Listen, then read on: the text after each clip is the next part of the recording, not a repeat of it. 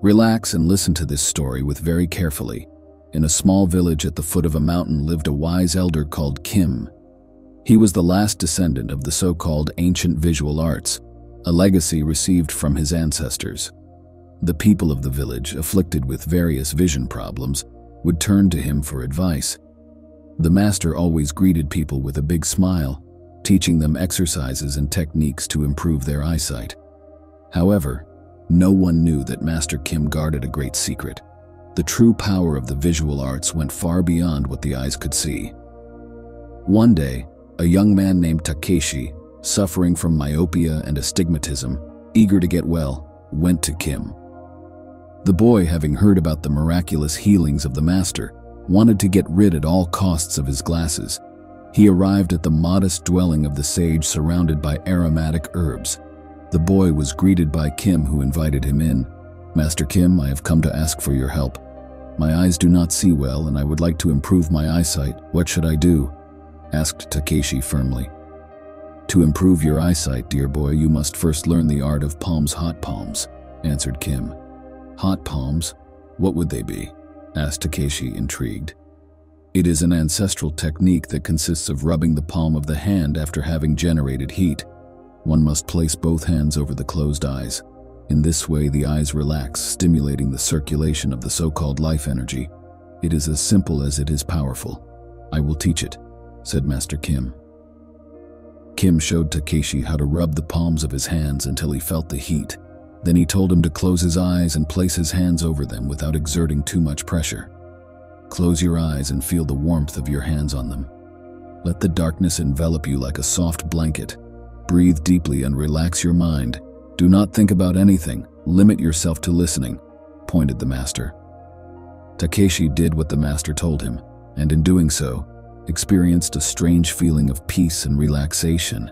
As if by magic, the tension in his eyes eased, and a warm current seemed to flow through his gaze. After a few minutes, the master told him to open his eyes. He opened them and was surprised to see that the world appeared clearer, far sharper. The colors were more vivid, the contours more defined, and the details more perceptible. The young man took off his glasses to make sure he could see a little better without them. "Incredible! My eyes see better! How is it possible?" exclaimed Takeshi in amazement. "The hot palms not only rest your eyes, but they also awaken within them energy. It is the force that moves the universe and the way you see things. When such energy flows freely, your vision clears up. When instead the energy gets blocked, your vision becomes clouded. This is only the first step in the journey that will lead you to better vision," explained the master. "A journey? In what sense?" he asked, intrigued Takeshi. "The warm palms are just one of the many techniques that make up the visual arts.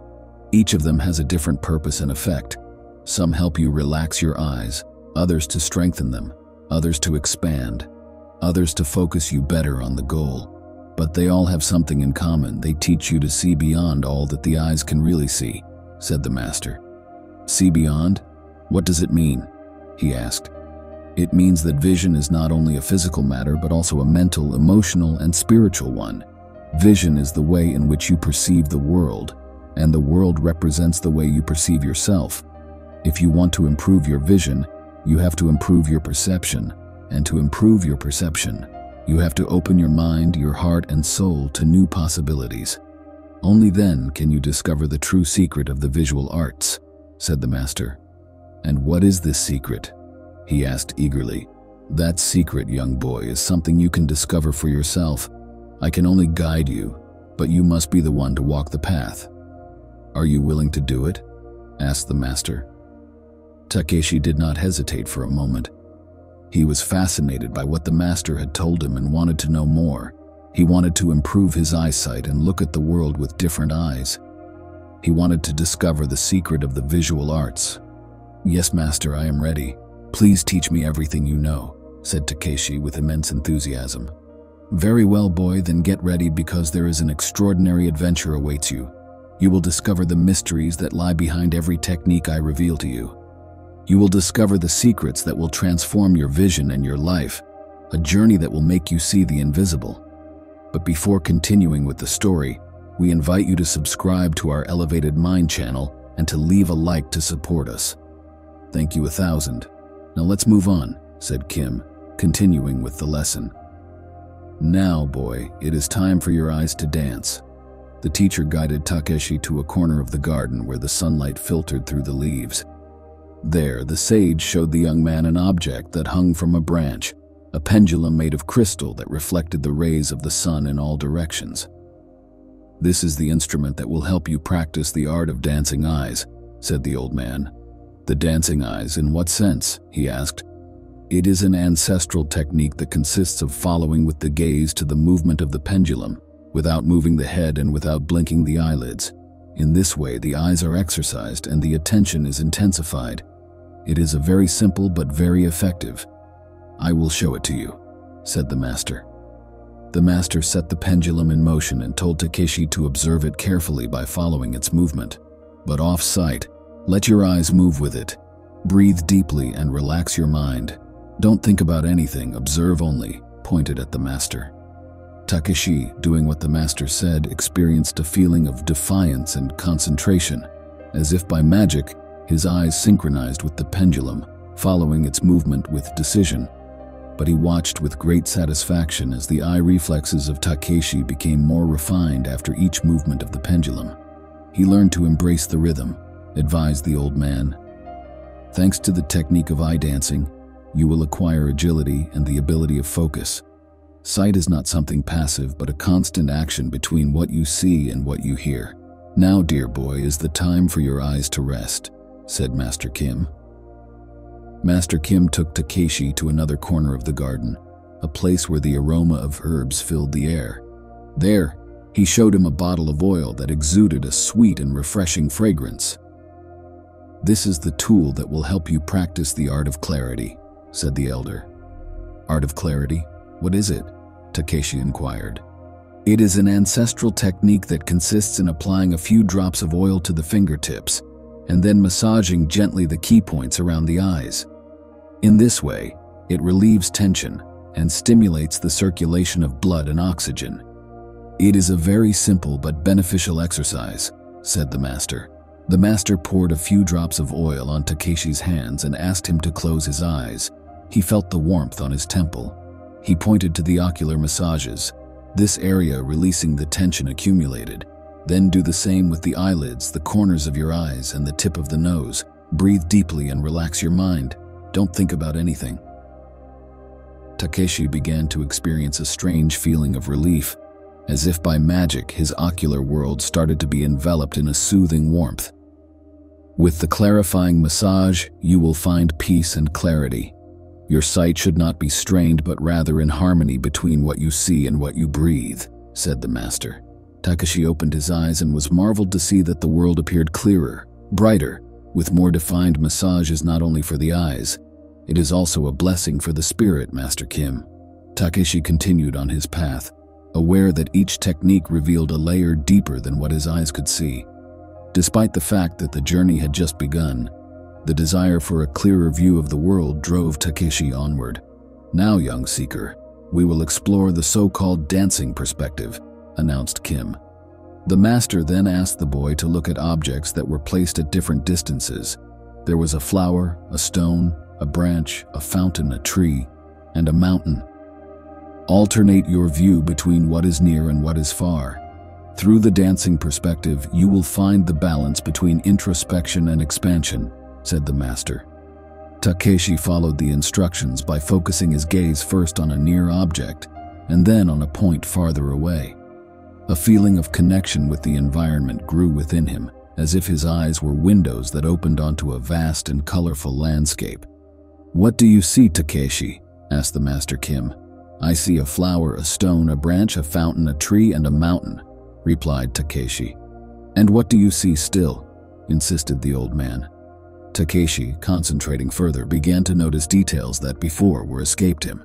I see the petals of the flower, the cracks in the rock, the leaves of the branch, the water in the fountain, the bark of the tree, and the snow on the mountain, he said. And what do you see again? He asked once Kim. Takeshi was surprised. What else should he have given up? The boy did not give up and discovered that there were, in fact, other elements. I see the colors of the flower, the shape of the stone, the movement of the branch, the sound of the fountain, the smell of the tree, and the peak of the mountain," said Takeshi. "And what do you see again?" asked again the elder. Takeshi was stunned. There had to be a limit. He did not stop and discovered that there were, in fact, other things to observe. "I see the beauty flower, the hardness of the stone, the freedom of the branch, the peace of the fountain, the love of the tree, and the greatness of the mountain." "You are learning, good boy," said the master. "The dancing perspective will strengthen the muscles of your eyes, reducing visual fatigue. Sight is a continuous journey between what is near and what is far away. Being able to distinguish between all that will give you a deeper perspective and depth," said the master. Now for the next lesson, the two would explore the art of blinking. After leading the boy to a nearby hut, the master Kim invited Takeshi to sit down comfortably. "The conscious blinking is a silent dance between your eyelids and the world surrounding. Close your eyes gently, feel the rhythm of your breath, then, with awareness, open your eyes, allowing your eyelids to move as if they were wings of a butterfly," instructed the master. Each blink was a sort of dance between light and darkness. After each opening, Takeshi felt his eyes filled with moisture, protecting and revitalizing his eyesight. "The conscious blink preserves the moisture in your eyes, preventing annoying dryness from forming," explained Kim. "It is a state of balance between introspection and connection with the outside world. Now, Takeshi, I invite you to experience the conscious beat in different situations," proposed the elder. "You will see how this dance will radically change your way of observing the world." Takeshi accepted the challenge and followed the master Kim, who headed back to the garden. The elder pointed to several scenes and asked Takeshi to observe them. Having just experimented with the technique of conscious beat, the boy noticed a butterfly resting on a flower. He noticed that this one was moving with grace as the flower opened gently. The butterfly's movements, as well as conveying a sense of peace, inspired the boy with their beauty and lightness. Next, the boy saw a young boy playing with a ball. Thanks to the conscious fluttering, Takeshi noticed the child's smile and the energy of the ball that moved continually. Takeshi also felt joy at the innocence with which the child was juggling and nostalgia in remembering his childhood years during which he too played ball. The boy continued to observe other scenes, a couple embracing each other and the sun setting on the horizon, experiencing ever new emotions. At the end of the training period, for so to speak, Takeshi remained deeply amazed at the experience. The boy realized that he could now see beyond appearances. Takeshi was now able to connect with emotions of all kinds coming from different situations and circumstances. Takeshi's eyes, thanks to the Master Kim's teachings, had reborn the boy. After thanking immensely to the elderly sage, he said to himself, ready to face life with a new perspective. In conclusion, the story, in a sense, wants us to understand that one should never stop at appearances. Judging someone or something after the first impression is almost always wrong. One must learn to observe, to evaluate carefully before incurring negative considerations or judgments. I hope you enjoyed the video. Subscribe to our YouTube channel and share this video to support us and help us produce more content of value.